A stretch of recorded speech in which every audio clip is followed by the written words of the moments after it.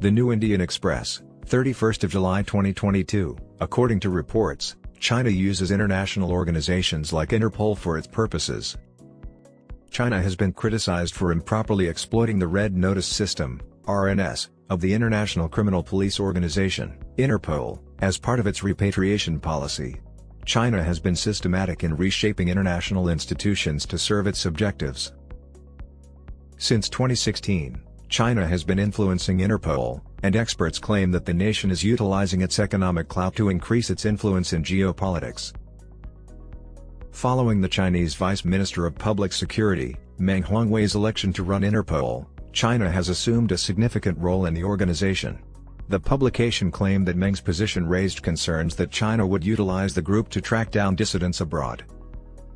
Critics have accused the nation of exploiting Interpol's Red Notice system, RNS. A Red Notice is an order to law enforcement agencies worldwide to find and temporarily detain a suspect pending extradition, surrender, or other legal action. All international bank accounts are frozen, and travel restrictions are tightened for the targeted individuals as part of China's repatriation effort, according to RNS. Amnesty International investigations exposed both within and outside the internment camps human rights abuses carried out by the Chinese authorities in Xinjiang between 2017 and 2021.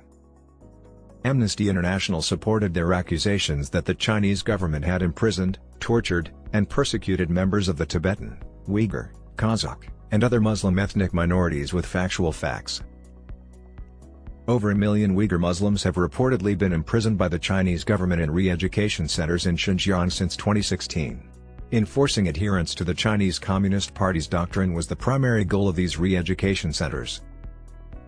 Chinese authorities have been charged with torturing people, enforcing forced labor, and severing children from imprisoned parents. China issued up to 100 red notices under Operation Skynet in 2015 for the alleged economic fugitives, 51 of which have been returned. Under intense pressure and constant Chinese threats, 35 out of 51 alleged criminals were voluntarily repatriated to China. At the same time, other targeted persons even went home due to intimidation from their families. Notably, since the Uyghur activist ran the prospect of being extradited to the nation, 45 human rights organizations have called for his release. It said that 34-year-old computer engineer and Uyghur campaigner Yedaresi Aishan spent the previous year in the captivity of Moroccan authorities. Aishan belonged to a terrorist group, so the nation asked Interpol to issue a red notice against him. On the night of July 19 to 20, 2021, at the Casablanca airport, he arrived from Turkey and was immediately detained by Moroccan officials. The organization reviewed and decided to revoke the red notice for Aishan after receiving complaints that it was being used to send dissidents back to China.